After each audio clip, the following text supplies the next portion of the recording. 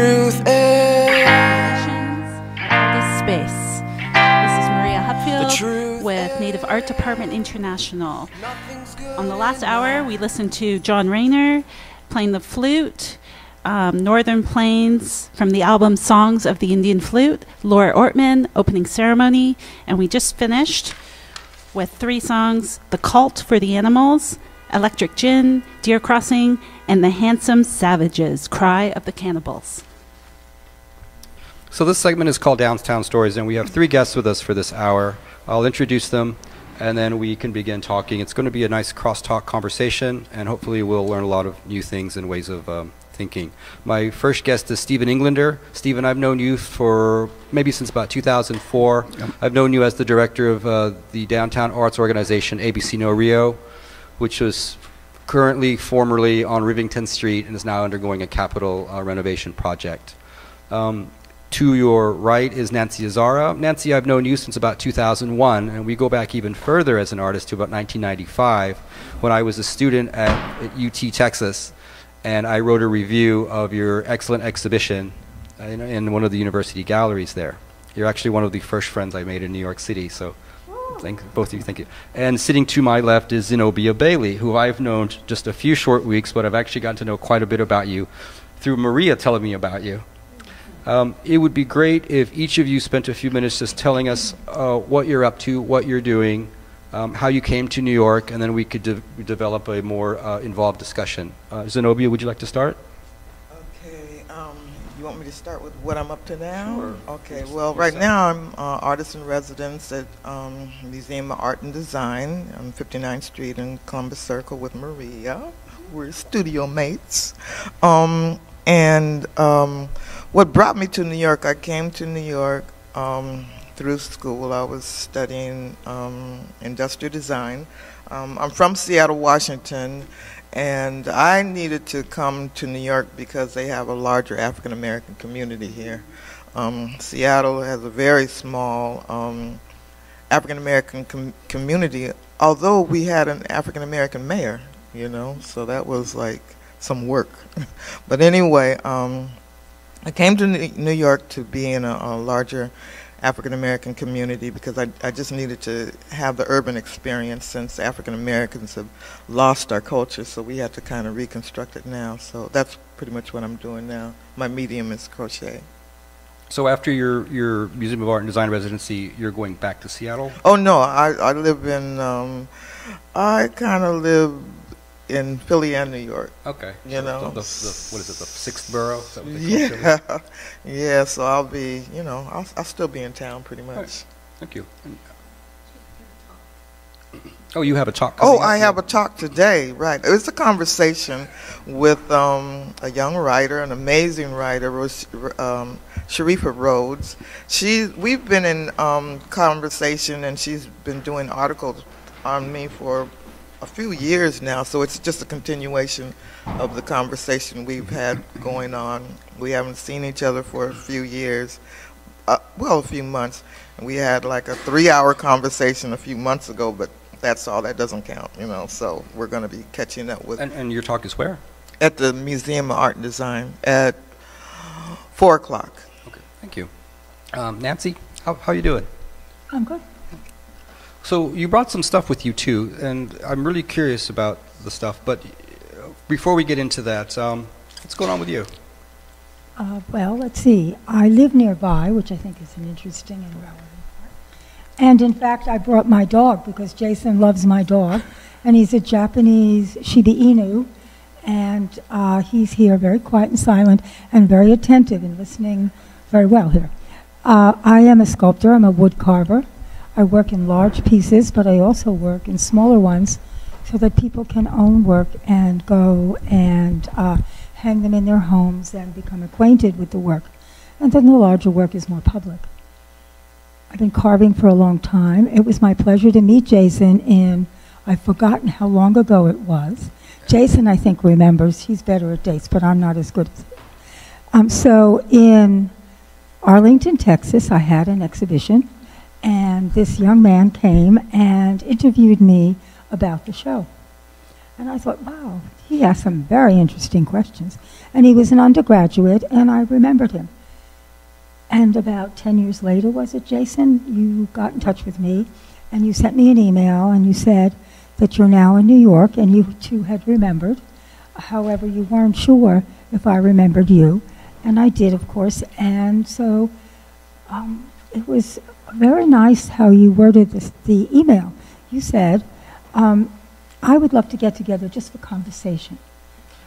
And I thought that was great, because that's wonderful. And I don't have enough of that in my life. I don't think artists in general today converse and have an interchange with each other. And I miss it. So I seek it out. I do a group called Represent, which is a meeting of younger artists and older artists, women artists, to discuss the differences and the similarities, and to discuss some of the antagonism that has, over the years, developed between the younger generation of women artists and the older generation.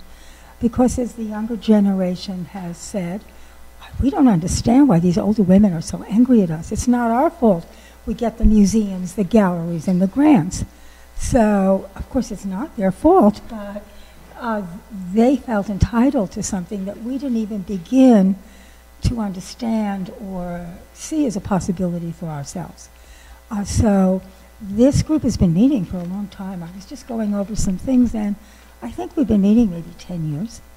And we discuss what our similarities and differences are. Something very simple, but it brings us together. Do you believe, I mean, in my mind, it's hard for me to believe that a lot of these young women didn't know we did phone chains? They didn't know what a mimeograph machine was. I mean, why don't you just email? Well, let me tell you, 20 years ago, we didn't have such a thing. So there's this kind of quality of exchange. And then I've been showing my work a lot. And the last large piece, which is 12 feet long, by about 5 feet high, which is a vine, and that was shown in New Hampshire at the at a large Parks Department place. And I always get him mixed up with Calvert-Vaux. I can't tell you. He's a sculptor, and he left his property to the government. And so it was a beautiful show, and it was all white. I wanted to see what it would be like to work with the concept of white and shadow. So I think that's enough. Well, thank you, Nancy. That's really interesting, and we are going to talk about this. Oh, okay. So, well, Stephen, will have to help. what's going on? So I'm currently the administrator at ABC No Rio, the director, a position I've held since 1999. But I actually first came to New York in 1978, and I was in the film program at NYU, and subsequently worked in the industry for, gosh, maybe 15 years on and off.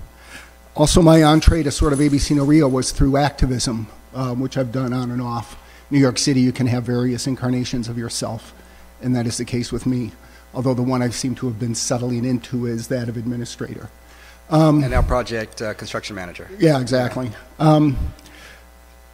So my entree to ABC No Rio was in the sort of late 80s. At the time on the Lower East Side, there was a huge amount of political dynamism going on, mostly related to things that never seemed to leave: gentrification, land use policies, and the squatters movement that was going on at the time. And I think my initial role at ABC No Rio was to try to connect the programming that was going on there with more street level political activism rather than political artwork that existed conceptually, like get the stuff tied directly to the activists themselves, the squatter movement itself, and street protest. So that's what sort of my entree into ABC No Rio was, you know, through activism, not necessarily directly through art. That's interesting. So one of the things, actually, there's several themes have arrived just by hearing everyone talk. One of them was that Nancy had mentioned a generational difference in operating. And I know ABC No Rio operates on a volunteerism, and I'm involved with ABC No Rio and the visual arts and the board. And one of the things that we have is just showing up. You have to be there in person. You can't. And you know, oftentimes you've mentioned that sometimes other artists think they can just email the stuff in, or there's an application system, and no, you have to be present. And I see that reflected in the way Nancy talks, the way you've talked. But also, it generally, these kinds of volunteerism or being there in person is what creates an artistic community. And you mentioned the same thing. You were looking for a particular, a larger community for yourself, and you felt you had to be there in person to be a part of it. Right. It would be interesting to hear you guys talk about your involvement, like once either in trying to transition communities or the changing community around you over time, which you've talked about, Nancy, to some extent, but in terms of person to person. But also just maybe do you think it's important that this continue to be a kind of in-person situation for community building, or do you think it can be done remotely, especially as we're connected now more than ever digitally? Do you have any thoughts on those kinds of things? I think it's very important to be in a community, personally, because I come from Seattle, Washington.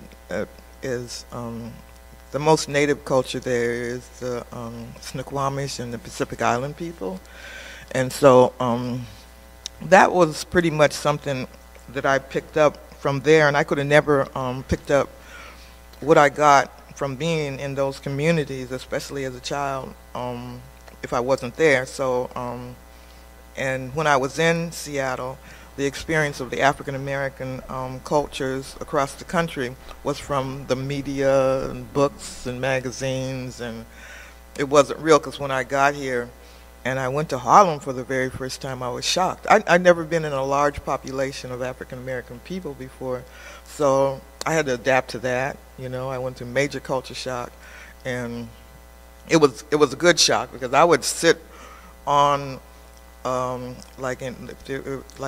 Brooklyn, downtown Brooklyn, in Albee Square. I would just sit on the sidewalk and just look at the black people going back and forth, and like it was a parade, and people didn't know what I was looking at, but I've never seen that many. And me and my niece, one time, we went to a Knicks game just to see the black people coming and going. So I think it's very important to be to be present, because you can read about it and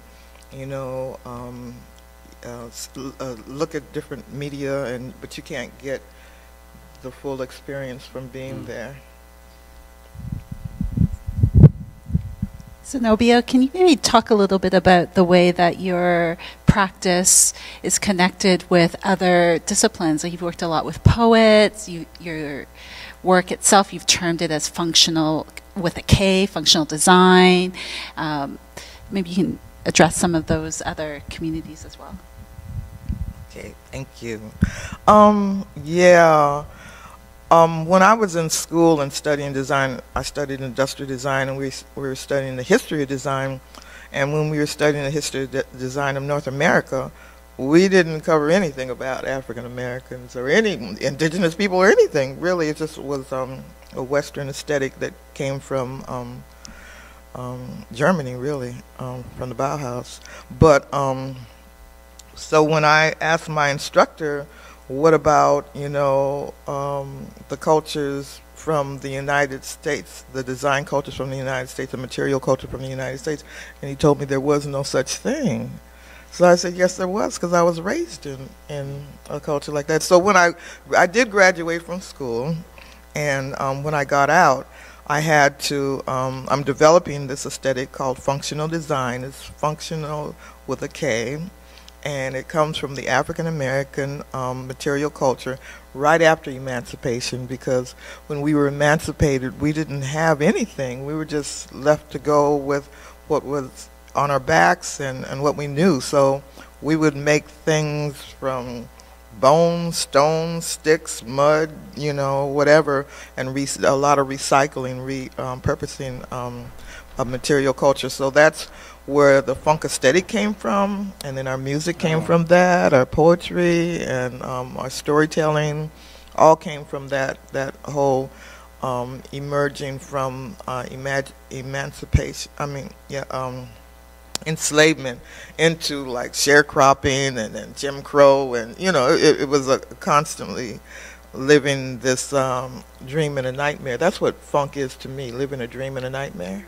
Wow. So my aesthetic of funk. I don't know if that's other people's aesthetic of my and then the beautiful thing about funk, it's whatever you say it is for you, that's it. That's what it is, you know. So that's let's see. And then I started out when I was in school, I was working with wood. I was doing furniture and wooden furniture and toys, and they all have an African in North America aesthetic. I wasn't trying to do an aesthetic from Nigeria or Senegal or Ghana or anything. It was definitely North American aesthetic, you know.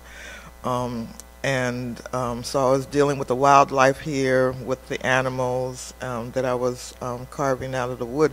But when I got out of school, I didn't have the power tools. And also when I was in Seattle, when I was living in Seattle, when I decided that I wanted to come to college, I wanted to major in sculpture. And in Seattle, it's a luxury to work in sculpture because you can go to the mountains and get your alabaster and your soapstones and all your driftwoods. We have beautiful wood there, so I didn't have to buy anything. So I said, oh, I'm going to major in sculpture. So when I got to New York, I found out I had to buy all this stuff, you know. So I had to change my major real quick, you know. So I had access to wood. I can buy, you know, smaller pieces. I was doing like mock-ups and stuff. I can buy smaller pieces of wood. I didn't deal with the stones anymore because that was too expensive. But I switched from the woodwork because I didn't have a studio, so I was working in my apartment. I had sawdust all over the ceiling and everywhere because I was sanding and all that in my studio. So I saw a woman on the train one time crocheting, and I asked her what she was doing, and she said she was crocheting. She was a costume designer for a dance company. I said, wow, you can do your work while you're traveling. She said, yeah. So I decided to switch to crochet right then. You know, I said, next time I learn how to crochet, see somebody that can crochet, I'm going to learn. And I found this amazing woman at the residency that I was at in Greenpoint, and she taught me how to crochet. She could read patterns, but she told me don't learn how to read patterns because like some of them are wrong anyway. She taught me how to crochet, but I could look at whatever I wanted to make and I could make it, or if whatever I imagined I could make it. So, and she taught me everything I needed to know in 3 days, you know. Xenobia, I really love the way that with your materials, accessibility, the mobility, all of those elements around the materiality with the medium that you work with in terms of crocheting. I'm wondering, maybe Nancy, could we hear from you? Well, actually, I have a couple of other things to pile on for you, Nancy. We were talking about communities, and Xenobia mentioned that she needed to be there in person and come here in person. And I'm looking at a picture you have on our table of you wearing those pink pussy caps, where it seems like you had to go somewhere too to be a part of something. And then, of course, yeah, definitely there's several things in my head at once. It's unfortunate for you because I have so many things. But I remember we were talking about downtown, and Xenobia was talking about working in her apartment. Remember we were walking down, what was the street? It wasn't Essex. Was it Essex Street? No, it was, I lived on Forsyth. Oh no, I lived on Forsyth Street. Forsyth Street, right. I had a storefront on Forsyth Street, and that was in 1963, 64.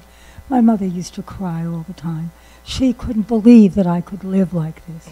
And I'm Italian American, so all the old Italians started out by living there. And then they moved, and they were so proud of themselves. They moved into, suburbs or Brooklyn, really. I mean, they didn't. Right. Many of them went from there to Brooklyn. You're from Brooklyn. I'm right? sorry? But you're from Brooklyn, right? Well, yeah, I was born in Brooklyn because they moved to Brooklyn. And they were so proud of themselves. They had little houses and gardens and vegetables. And I grew up, I was born just before World War II. So I grew up during World War II. And they had victory gardens and the angst that the Italian Americans had at the time, I remember, because their country was opposed to the United States, and they had very strong feelings about both places. They actually had loved Mussolini when he started. I mean, this is not an uncommon thing. I'm not saying something that's unusual to history. In general, it's acknowledged. And then they felt, I guess the only thing they could do to acknowledge how he had deceived them and disappointed them and done some cruel, horrible things was to say he was good because he built the roads and he kept the trains running on time. Kept the trains running on time. Thank you, Jason. That's exactly what they said. And then he lost control over what he was doing. Or, he got a little crazy, and then they were very upset because they didn't really believe in the idea of bonding with the Germans or that kind of thing. But getting back to your apartment. My apartment. I remember we were walking by, and you were like, "Oh, I never locked the door." What was that story? I can't quite remember that one. You used to never lock the door because people would always break in. I think if you locked the door, you'd lose the door. So it was easier just to keep it unlocked. Something of that version. Right. But I got a big dog because every time the police would come, they would say, "Why don't you have a dog?" Because I lived there alone. And the kids used to jump up and down because I had the whole part, three-quarters of the storefront covered. And the kids used to jump and down in the street so they could see me and wave because there's a park across the street. But it was great for carving because the whole little front of the storefront, and that's how I started. I fell in love with carving, but I've always been in love with trees. So I carved stone and I carved wood. But the problem with the stone was I just didn't fall in love with it, And the stone carvers would say, I'd say it's too cold. I just don't love stone.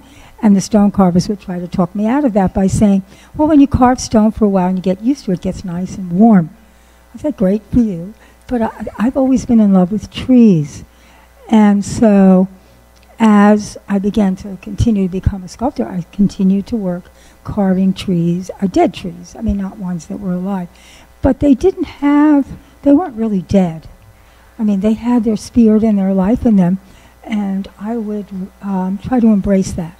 So my work was really about the embracing and the communication. Jason's talking about communication. In that way, there's also the communication with your art, with your materials. And so I've lived in 3 storefronts, and I was thrilled when I finally moved up. I lived in NoHo for a while. 20 years, and when I finally moved upstairs, because I had a top floor, and it was very sunny, and it was just beautiful, and so it wasn't a storefront anymore. And then I moved to right here in Tribeca. So you literally live 1 block away. Yes, I do. On Franklin. Yeah, it's kind of great to kind of just bring the dog over, as I said I was going to do. Yeah. So, well, I do feel that I lacked community. And when I was a young artist, women didn't really, I mean, if you went up to a group of men who were artists too and you were having a conversation, they were having a conversation and you made a comment because the conversation often was interesting, they would stop talking. And often they would walk away. They would disassemble and walk away and have little mini conversations together with themselves. So there was no real connection to that. And if you went out with your friends, women friends, to a bar, they would try to break in on the whole thing and say hello, thinking of themselves as much more important than our discussion about art. So when the women's movement started in about 1970, 68, 69, but in 1970, well, 68 I was in a women's group, and then 1970 I was in a women's group, which became a much more, I mean, all the women's groups were very important, powerful, but the one that started in 1970 lasted for a long time, and we were artists, so we were able to touch on different things, but not interior things, more exterior. Where are you showing? Who have you met? Now, I was less interested in that and not able to really keep up with them. And sometimes I wonder why. Is it because I wasn't interested, which I think was a big factor, because I didn't know yet who I was. I mean, maybe painters know quicker. Maybe sculptors it takes longer. I wonder. But I was so interested in connecting to the profound that I wasn't really able to think of of myself as the idea of a professional shower, artist who shows a lot. But I listened, and it was sort of interesting. It was also sort of hard, because my feeling about my work was very different. Okay. So you were just talking about art and materials. So let's talk about art and materials with this. You brought something, and I think you wanted to talk to Maria about it. And then we'll spend a little time on this, and then we'll go to Stephen for a little bit. Well, I brought this because, let me say first that I am convinced that if I hadn't seen native art, and if I hadn't seen art from other cultures, native art, of course, is from this culture, but if I hadn't seen art from other cultures, like from India, I don't think I would have been an artist. Crocheting and fabric stuff was really badly dismissed, and when I was young, and my background is a costume designer for the theater. So I knew a lot about the Bauhaus, and I had really worked with that imagery and felt very connected to it, and felt it was genuine, valuable, and really they were looking for something. I didn't feel that about a lot of the art that was around. So I began to study at length native culture.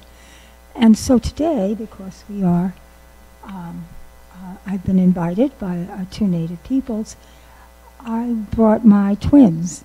I have a collection of different beautiful beaded works, and I had asked Maria a couple of years ago if she could tell me more about the twins. So I wouldn't venture to do that. Maybe you can tell me more about it. I also brought my necklace. I have several necklaces that are native. It's a great necklace. I know, I love it. With little birds on it. There's something that seemed very proper today about birds.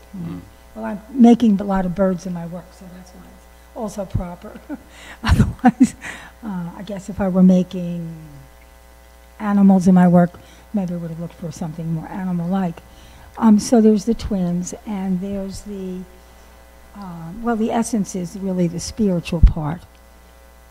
What is it all about? I mean, all these people making all these things that they never connected to my heart. And maybe that's the other thing. So it's the spiritual part about what this is really all about. And I tell my daughter that life is a challenge. I mean, that's a big challenge, because, whenever we really get stuck, we see how much of a challenge it is, and it's irrational. The irrational part of living is something manufactured, maybe, or is a section of it. Anyway, so all of those things, I don't want to ramble too long. Maria, maybe you just want to tell me about the twins, which you have once beautifully. Describe it.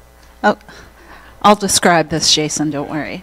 Okay, so I'm looking at an amulet. Nancy, where did you find this? Well, I taught in Minnesota for a long time, just weekly and bi-weekly or weekly programs at the University of Minnesota in Duluth. Okay. And so I became friends. Right. That's how I became friends with George Morrison and his wife Hazel Bell. Do you know who made it? I don't, but I think it might be signed. Okay. That would be hard, probably, to It's decipher the signature. Yeah, I think when we're looking at objects that, first of all, I'm no authority on this. I'm not a Anishinaabe art historian, but I'll share what I do know here. And so I think a lot of objects that are collected are often made by women, and so they're unnamed. So it's no surprise that we don't have a name on this, although I'm sure if we were to go back to Duluth in Minnesota, we could quite easily trace the family where this item came from. But it's a really beautiful medallion. I see peyote stitched. It's blue. There's two thunderbirds on two medallions that are hanging. I see quill work. I'm showing this to Chris, who's also an art historian and may have a take on it or want a closer look. What strikes me about it is that it's blue and black. So those are really men's colors. And that there's two of them. And so I don't know so much about the twin, but it does, to me, call to mind the way that in Anishinaabe language, the little that I do know as a learner, that there's not gender specifier. So when we say things, it's usually inclusive, and it could be either gender unless we're naming out male or female. So in that way, when I often, when we hear stories about Nana Bojo, that could be both male or female. So anyone can relate. It doesn't matter on how you identify. Sir? Am I not talking into the mic enough, Jason? Oh, yes, because I'm looking at this beautiful object that's in my hand here. Thank you for keeping an eye on that for me. But yeah, so I would say it comes back to balance, about maintaining balance. So if I was to be wearing this, I would be thinking about my own balance and living a life that is holistic, that is centered, that's not emphasizing the... that is also one that centers spirit, body, mind, all those different components, and maintaining good relations with everything, with all of our living relatives, all living beings as well. Thunderbird is also from the west, Skyworld. So, yeah. All right, and so we go from Skyworld, I guess, to the Lower East Side with Stephen. So, you know, it's funny, as Nancy was telling me the story about living on 4th Street, why don't you talk to me a little bit about how you ended up downtown and your existence, because I know, and also the building that you're currently living in now, and those kinds of things. So yeah, I guess in the early to mid 80s, I'd gotten involved with different activist groups on the Lower East Side. And I was living in the neighborhood off and on throughout the 80s, sometimes on the Lower East Side of the East Village, sometimes on the Upper West Side, sometimes in Brooklyn. Had a somewhat nomadic life at that point.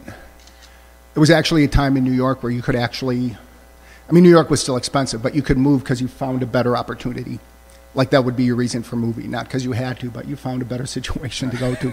That's pretty rare. It doesn't really seem to happen so much anymore.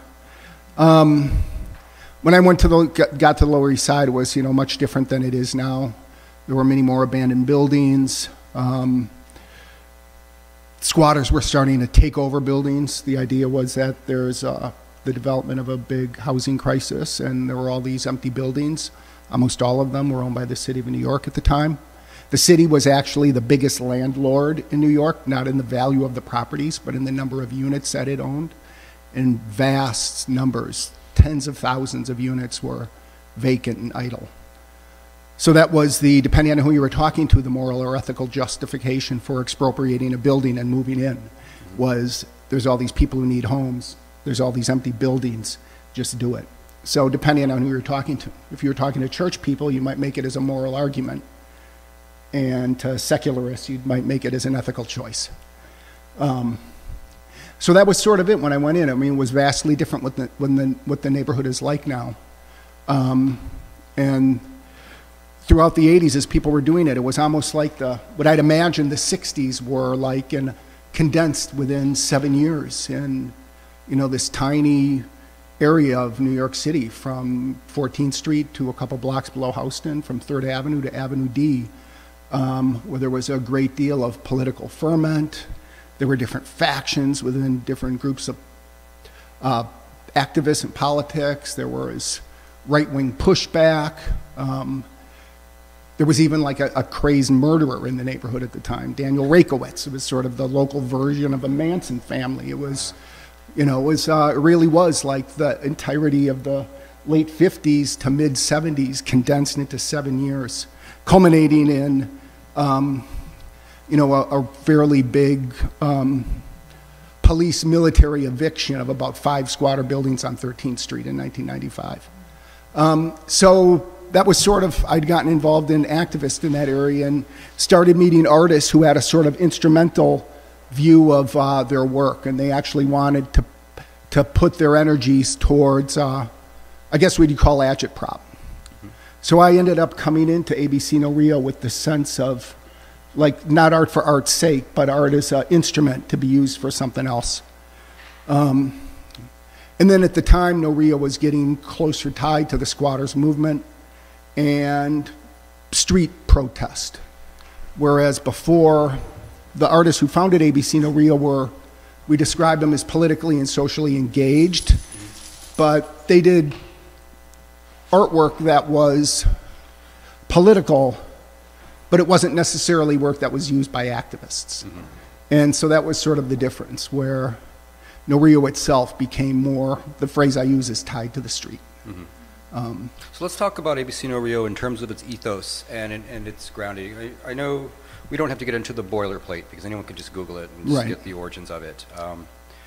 But there's a writer and an article, I think, that's a good particular launching point for the ABC No Rio now of today. Would you give us some of that background? Well, I think you'd earlier asked about, the importance of showing up. Yeah.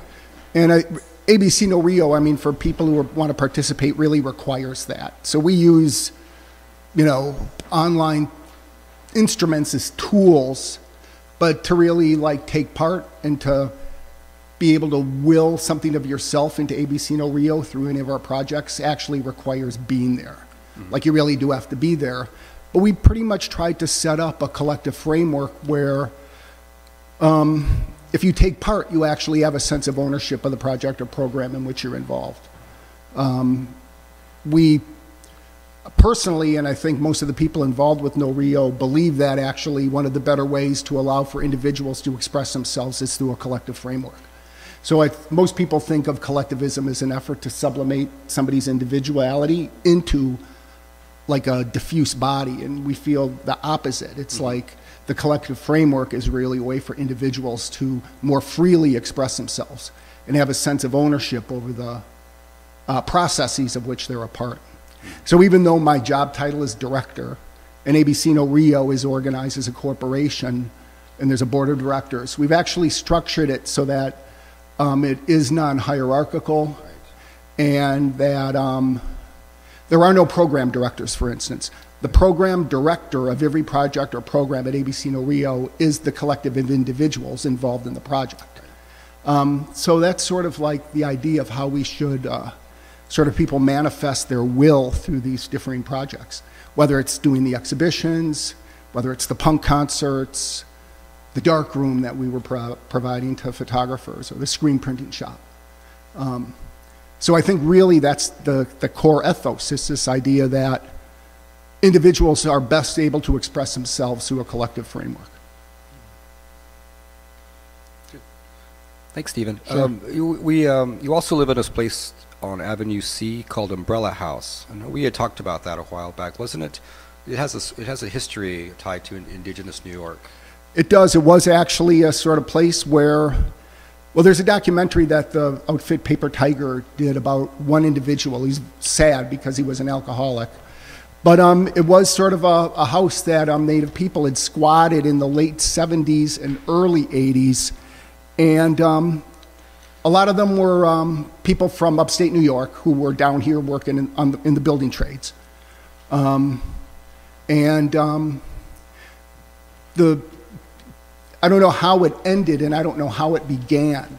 We actually weren't able to find any history outside of this documentary that Paper Tiger had made about an individual who was living there, who was having an extremely challenging time with alcoholism and drug addiction, and it sadly ends with his death.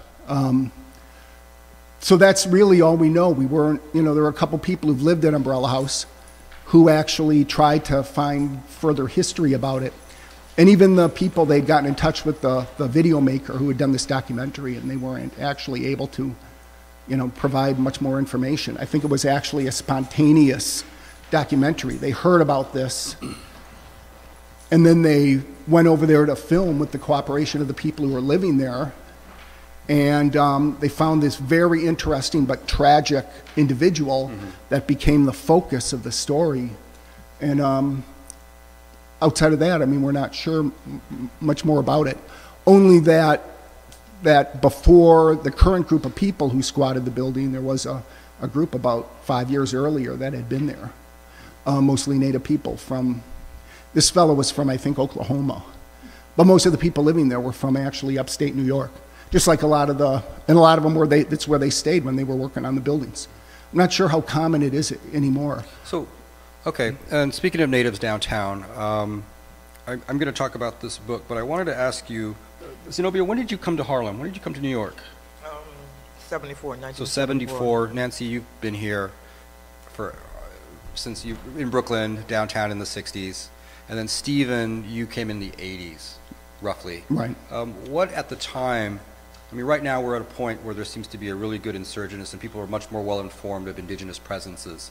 What are, each of you, what are your takes of an indigenous presence back then? Were there, was it visible, was it invisible, was it always after the fact?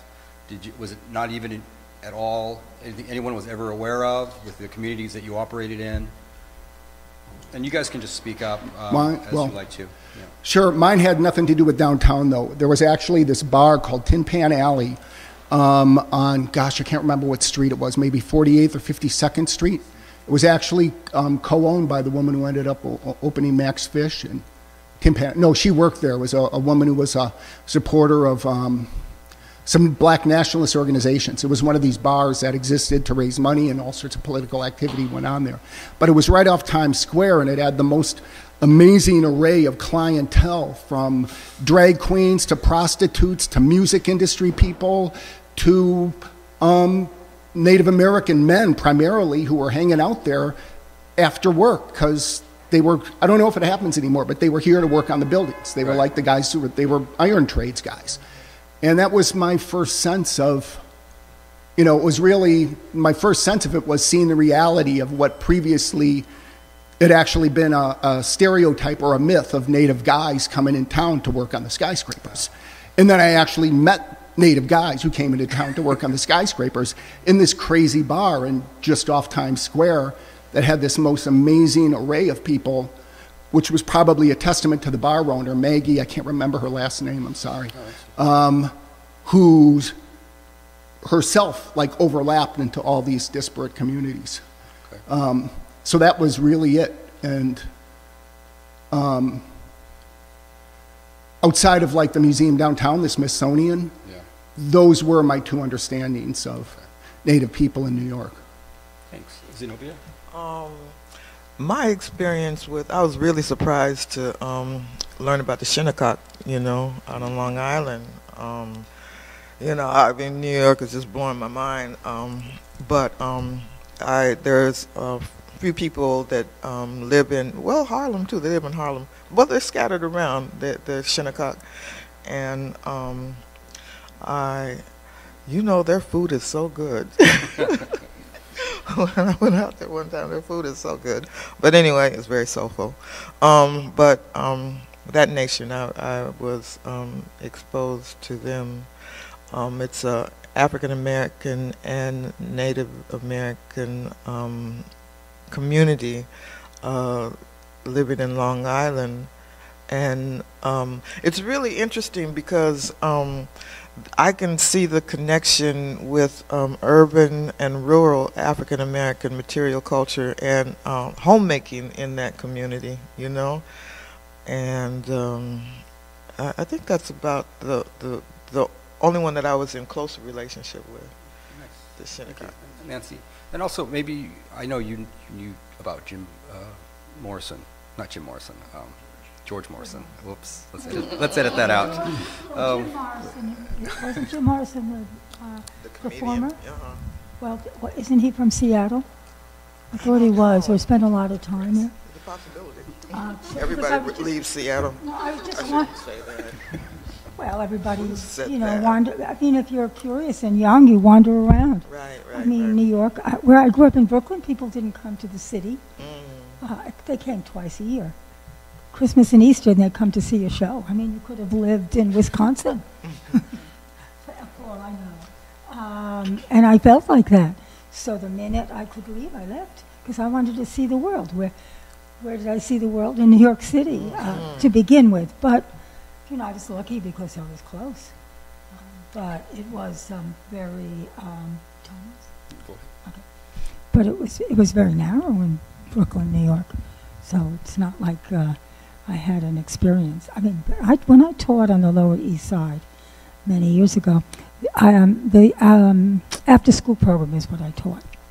And the kids would come and work with me because they didn't like going to school. So I'd get them going on making art, and that's a good way for people to learn. Some of those kids I took up to Times Square at the end of the year or something, They'd never seen anything like Times Square. They were a 3 or 4 block radius. No, this was in the 60s. Ooh, God, dangerous. I wouldn't know, but I've heard. Yeah. That's when I lived on Forsyth Street. It was scary. Well, I decided it was going to be tough. I was going to see the world, and my mother's protection and her tears got to leave me colder and colder as that happened. I mean, there was, I'm not putting my mother down in the sense that she was right, it was dangerous. But, I mean, how can you see the world if you only see a little piece of it? You know? Well, understand the world. I mean, not only see it, you want to understand something about it. So what was our question? About the different places I've lived? I was just curious about your experience with indigenous peoples, maybe right up to me. Yes. Yes. No. And then this will be the end of the segment, so you'll close us out. Oh, okay. Well, I married a Mexican-American who was very brown, and which you know, a beautiful brown man, but his mother used to always, well, the reason why I'm saying this, Jason, and I'm sorry you're laughing about it, but I can understand. No, it's the reason why I'm saying this is because his mother and the whole family had a totemism, so did Italian Americans. He was from California. And his mother used to say all the time when we were together, he's the darkest of all my children. Just like that. And I mean, what can you say to that? So that was the beginning of me learning about people of color. And in a different way, because it did match the Italian-American totemism of color that I grew up with. But in New York City, Native peoples and the artist community, Native peoples and black peoples and a whole different spectrum of white people all hung out together on the Lower East Side. It was a real community. And they were all intermarried or had all kinds of relationships, friendships, romance, all of that. And that was a good part of the experience of living on the Lower East Side in the 60s and 70s. And then it began to break up because of the whole divisions that happened, all the divisions that happened with the country. You know, the country's division broke. People began to take sides. But before then, it was a very nice community. And it was the first time I ever heard black poetry, which to this day I can still hear in my ears because I had never heard language like that as poetry. But Native American people specifically, as I said, I saw only more of a mixed group of people, and of course Mexican Indian people and culture became important to me. But it felt right, it just matched. So Native people, I would go look at the museums, and that's how I got to know Native people. And then when I taught in Minnesota, well, actually, I don't know how much time do we have? We want to wrap up. Okay. Well, I founded a feminist art institute, and Hazel Belva, who's married to George Morrison, who is an Ojibwe artist in Minnesota, came to my workshop, and we had a great time together. And that's how I began to know George Morrison, who is quite a wonderful Ojibwe artist. He's passed now. He probably would be about 110, maybe 105 now. And that was my real introduction, a different kind of an immersion into something that I knew that I wouldn't, as I said, I wouldn't be an artist if I hadn't studied or looked at Native art. Wow, thank you. So thank you to all three of you for spending your time and joining us here. This segment was Downtown Stories, and I couldn't talk about Downtown Stories without also mentioning the book No Reservations, the New York Contemporary Native American Art Movement, which is actually on sale here at Artist Space. So if you're coming by to see the exhibition, maybe think about picking up this book. It tracks the contemporary indigenous artists from the 80s to now. I guess we'll move into some music, or do we have a sponsorship? I'd just like to announce, first of all, our host for that segment was Karl May and the German hobbyists who love to play Indian. The Germans love Winnetou and Old Shatterhand. And the sponsor for that segment was Universal Healthcare, possible everywhere but the United States since 1980. With that, here's our musical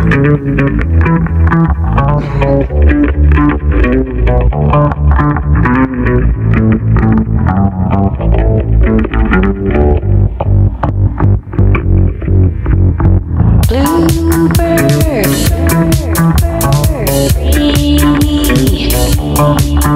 peyote,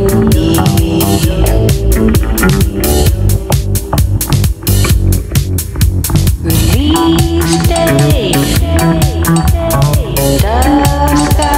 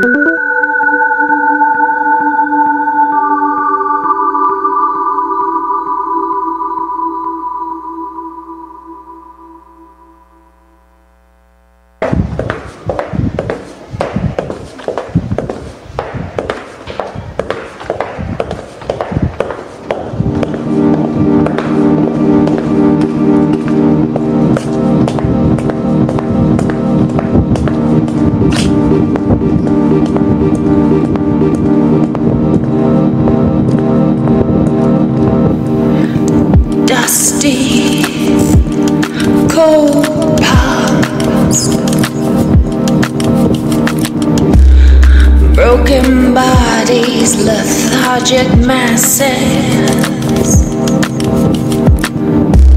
sleeping forever in the name of nothing, in the name of nothing.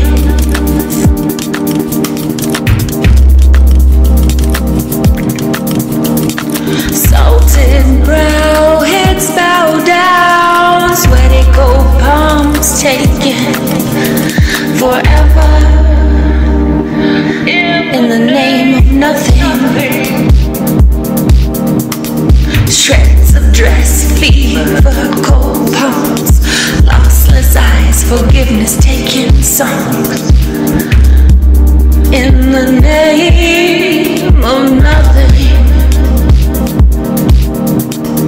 Blood-stained feet, blood-stained hair, blood-stained thighs, blood-stained palms, blood-stained bullets. We feed on ghosts again in the name of nothing.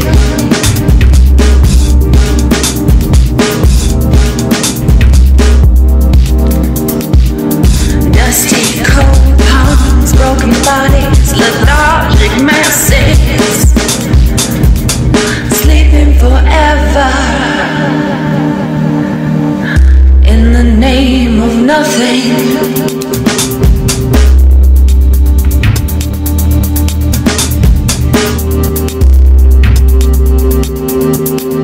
Salted brow, heads bow down, sweaty cold palms taken in the name of nothing.